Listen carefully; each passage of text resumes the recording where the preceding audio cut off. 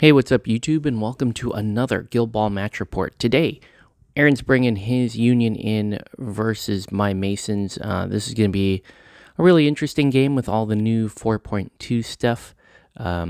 So I got a lot of new toys to play with. Aaron's got some ideas about what he can do with the new Union. He's coming in with Blackheart, Coin, Avarice and Greed, Minx, Grace, and Rage. Meanwhile, I'm taking the Kickoff 6. That's what I want to play. Honor, Marbles, Flint, Mallet, Harmony, and Brick. So yeah, I figured let's try out the new honor changes and let's just play Kickoff. You know, Kickoff used to be so viable in Season 3, and they weren't very good at the start of Season 4, but let's see how well they're going to do now. Now for the Union, Aaron's playing a 2-2 game. He can actually pivot all the way down to 1-4 with his damage. He wants to focus the deep threats, meaning my strikers. He wants to be able to extend A&G for where A&G and Thuggery is needed. And finally, want to be opportunistic with the scoring as opposed to playing that old Blackheart Spider-Man game. Now he's going to be looking for goals when they become available. For the Masons, we're playing a 2-2, and this time we can pivot to a 3-0. One, we want to be able to control the scrum with the new brick. Two, take advantage if you need at least one linked goal if you're taking no harmony, otherwise it's not worth it.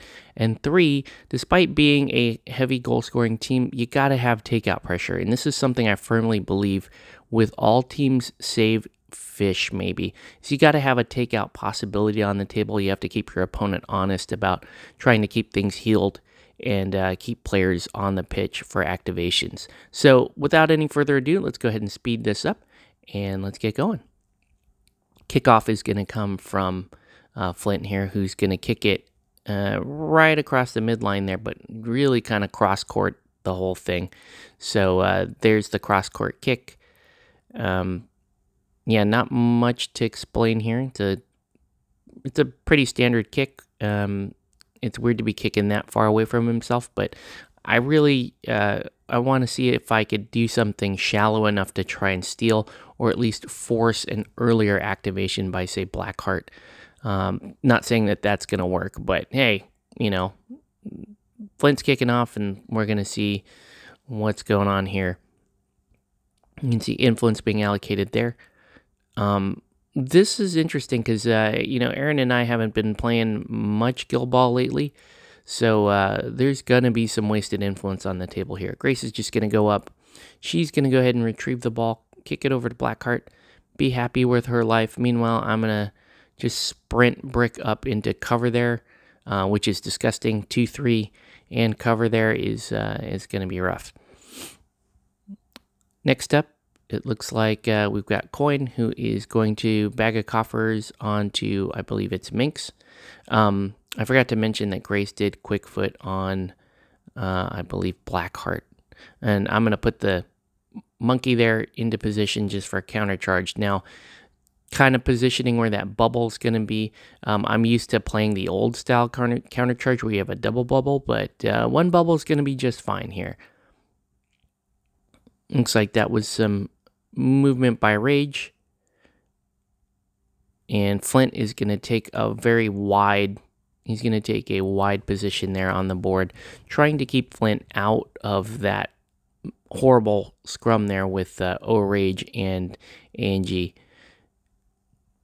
There's A&G kind of moving into position, so fairly slow first turn. I'm going to go ahead and just jog Mallet up, but see, leaving the influence on Mallet, that's a tell. We know obviously where superior strategy is going to go. Here comes Minx up the board there. She's going to go ahead and do an axe toss on Brick, do some damage to Brick with Snared, and she's also going to mark target on Brick and I believe Honor. So nice little Minx, still continuing to be a nice little setup piece as we knew her to be. And he's got just Blackheart to go. I'm going to go with Harmony and basically waste 2 influence there. Wasn't sure if we were going to get into a scrum earlier rather than later, but this new Mason's flexibility is quite nice. So now it looks like we have we have Blackheart trying to declare a charge on Brick. Faces a counter charge by Marbles, which does nothing. But then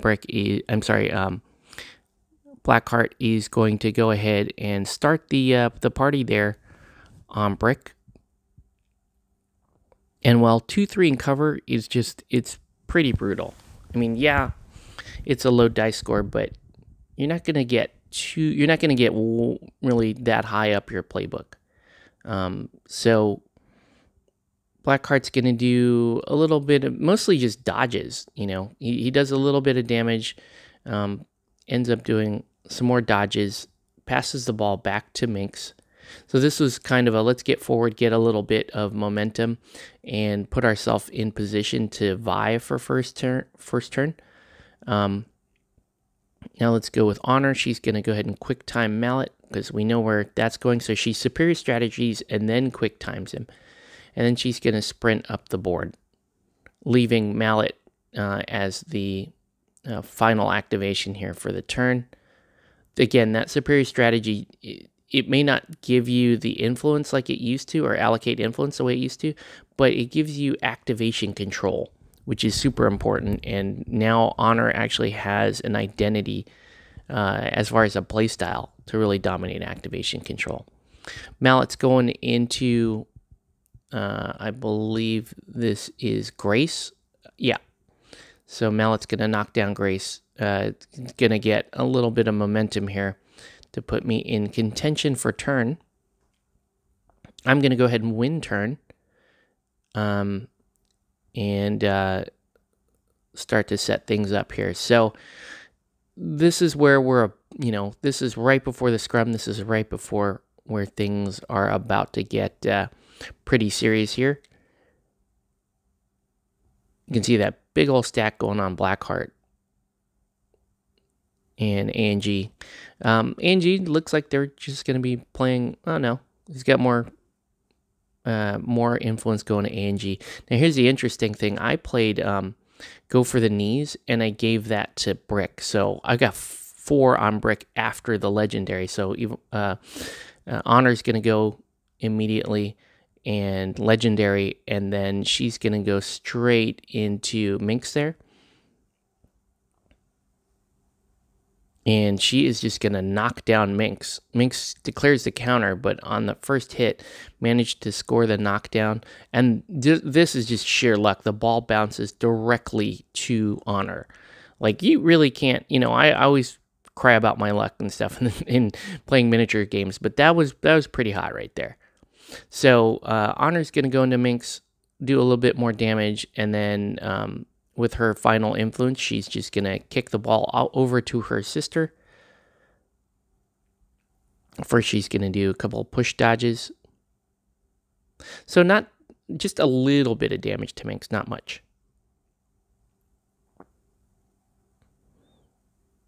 So we're trying to triangulate this pass here.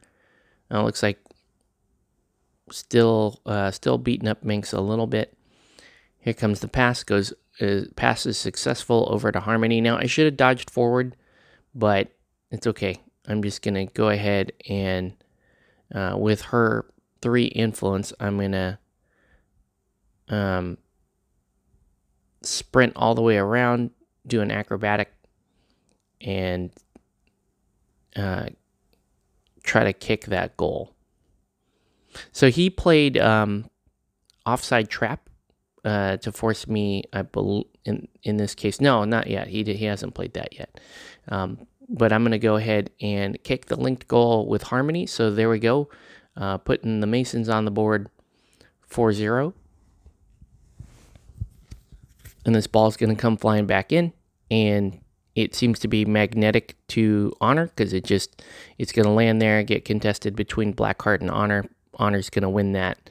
And the ball's going to sit on Honor. Now, Aaron's okay with this because the ball being over there is dead. He's not necessarily thinking goal right now. He wants to do some beatdown. So here comes Angie into Mallet. And A&G is going to do a fantastic job. Basically going to take Mallet all the way down to something like 4 or 5 HP. This is A&G is really pretty damn good for controlling a scrum with takeout pressure. Not necessarily controlling a scrum, but Greed being able to set up targets with singled out, which was a little dicey, but he didn't really care if Mallet went back and agreed for at least one hit. But he does some pretty mean damage to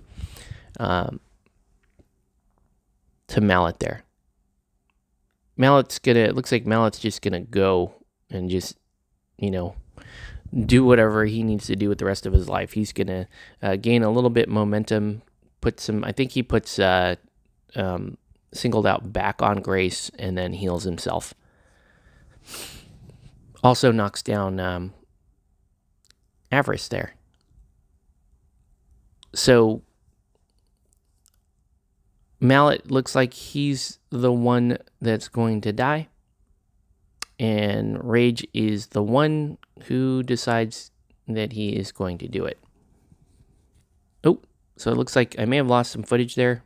But, yeah, Rage is putting in some work on Mallet. Mallet defensive encounters just to keep Rage at bay, just to do the one attack. And it looks like we've got Brick here into Minx. So Brick is gonna, looks like knock down and push back into 2 crowd outs. So Minx is gonna be is in a scary spot right now. And he's also gonna do something like 6 damage and concussion twice, which is just gonna wreck the turn for Minx there, leaving her on 1 influence and keeping her in 2 crowd outs. He's also gonna spend, I think, some of this momentum to heal Mallet a little bit. Or no, I don't think so. I think Mallet's on 2, so I think I've accepted Mallet's fate, and I'm just going to try to win a momentum race here. Coin's going to go in. I think it gives Bag of Coffers to itself and tries to hit Mallet. And may do a little, I think it's a miss, actually. The monkey, meanwhile, is just going to kind of try to do a hit there and then just move off, set up countercharge again. And here it looks like we've got Blackheart taking matters into his own hands and attacking Mallet. So he's going to take out Mallet, putting the Union up on the board 2 to 4. And then basically wheel around over to Honor. He doesn't want to move to trigger that countercharge. Now here's the interesting thing. At this point, I thought he was going to Legendary to try to, make it harder to take out Minx and do the stuff I need to do this turn. But I don't know if maybe he was looking for a better opportunity to Legendary, but he doesn't Legendary. He's working some more damage on Honor. And I don't think he takes the ball. I think he's just trying to beat up Honor a little bit and slide into cover there. So over here, it looks like I've got Flint going into a knockdown Avarice. And he's going to do some push dodges, net me some more momentum. And then he's also going to trigger, he's going to do another push dodge. And I'm checking, oh yeah, I can trigger Where'd They Go off the playbook and do 1 attack on Grace. No reason, I don't know, other than maybe trying to keep Grace into some combat and get me more momentum, because that's what we want to do. So I was pretty impressed by Brick this turn, just, loading him up, giving him the go for the knees, and then just getting into Minx there. Pretty nice. Grace is going to head over and heal Minx. I think I forget. She does healing light on Minx. That's right. And she's trying to attack. I think she just tries to attack Flint or no. Looks like Honor, and misses against Honor.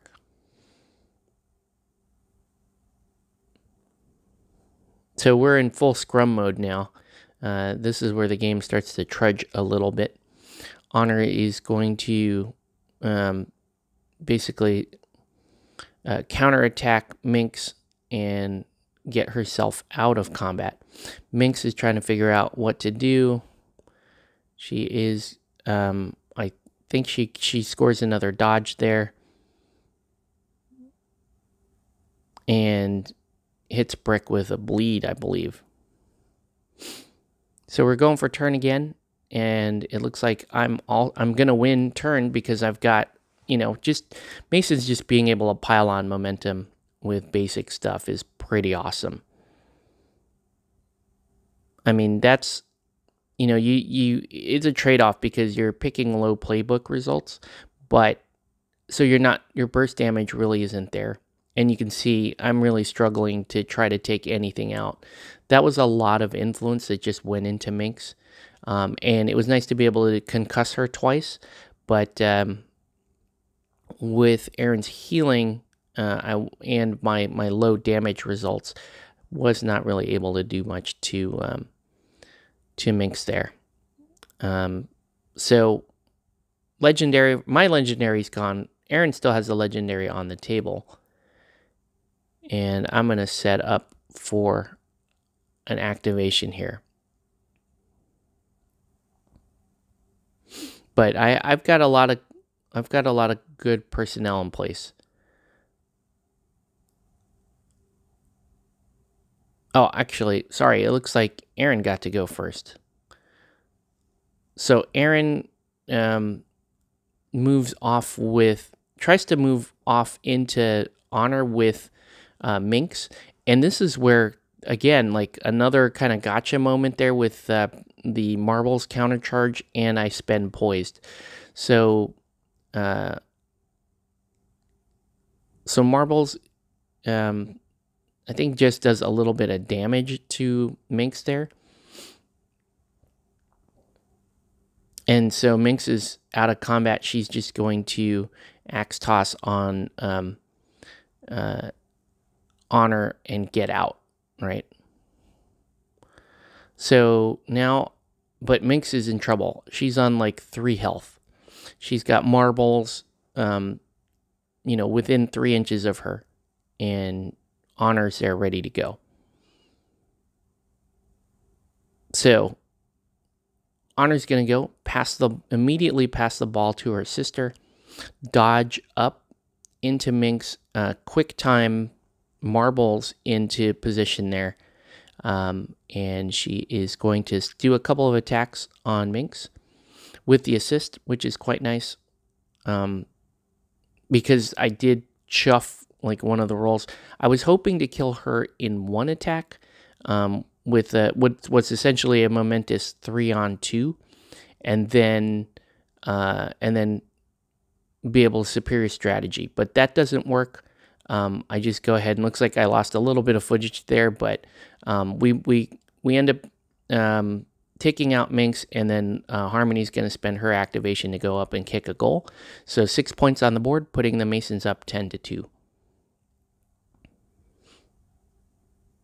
And so the ball goes in and gets thrown out super, super wide there, which is good for Aaron. And I'm trying to figure out, okay, Masons are not like, they're not like Midas. That's going to be a pretty tough ball to get. So this could be an instance where, say, you might want to have Champ in the lineup, because that stamina is going to be great, especially if you're able to superior strategy stamina. That's a really, really deep threat. That's a good ball retrieval piece there. So at this point, Blackheart is going to do a bunch of work into Honor, who was bruised up pretty hard from the last couple of turns. Take her out, putting the Union up to 4. And again, no legendary, and he doesn't have a good opportunity to use it here. I thought he was going to use it last turn because he kind of had a good array there, and it may have kept Minx around a little bit longer.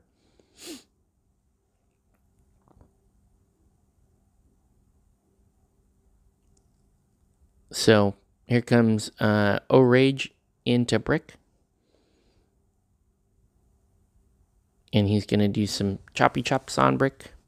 Now, Gravity Well was working pretty well there. I forgot to mention that. Gravity Well with Minx coming around the corner earlier in the turn, getting sucked back in, getting countered by Poised, and then countercharged. That's a tech sandwich going on there, right? Those are 3 things going on that I don't really have to pay for or anything. They just, 2 of them are passive, and actually one of them is totally passive. That's Gravity Well. The other one, countercharge, is something I just have to declare, and Poised, again, is also something I just have to declare. Looks like Flint is going to swing around the corner there. And basically, Flint is just sort of kiting A and G. Flint never really makes much attempt to make an honest goal here. He just wants to stay around. He just wants to keep it on the table, keep pressure going. Your opponent's going to have to deal with Flint somehow because Flint is such a crazy goal threat that you can't keep the ball anywhere near him. Brick is going to go into Grace, knock down Grace. He's also going to go into Blackheart and knock down Blackheart. So here comes Angie measuring some room here over to Flint. Who's really like the next good likely target for Aaron, trying to get that 3rd takeout. And he ends up doing he does some pretty good work to Flint there to beat up Flint. Knocks him down, does, I think, a bunch of damage, just kind of leaves Flint on something like 5 health. Late in the turn, I'm going to go ahead and charge with Mallet there. I did have the Get Back In There card, so a little bit more movement coming in. And this is really just going to net like 6 damage and a momentum off of O-Rage. O-Rage still has a pretty deep health track, but, you know, no time like the present to start, and really he's the easiest takeout on the board for me, just trying to get that final takeout.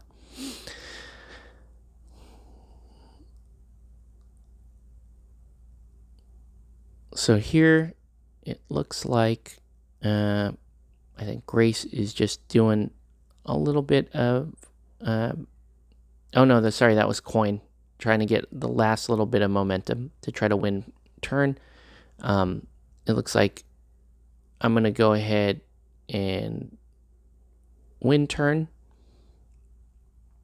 You see Honor going up there into the very top of the screen, trying to threaten that ball. So I'm going to put, I think, like 4 on Honor, 3 or 4 on Honor, and then 4 on her sister.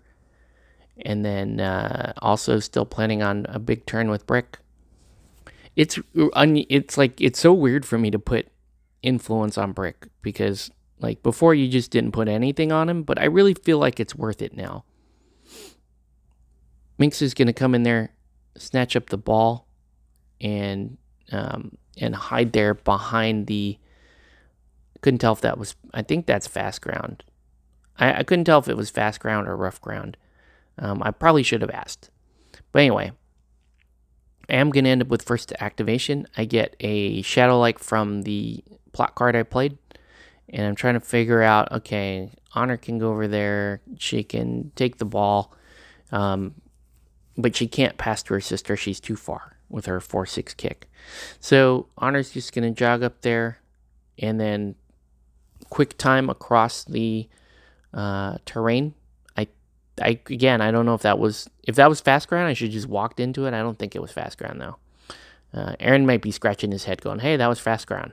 But anyways, so Honor is gonna go ahead and take the ball, and and then double dodge. Minx did a counter, which really, I don't recall, did anything meaningful. So Honor's going to do a little putt-putt shot there. Nice little scatter. So nice accurate kick there from Honor.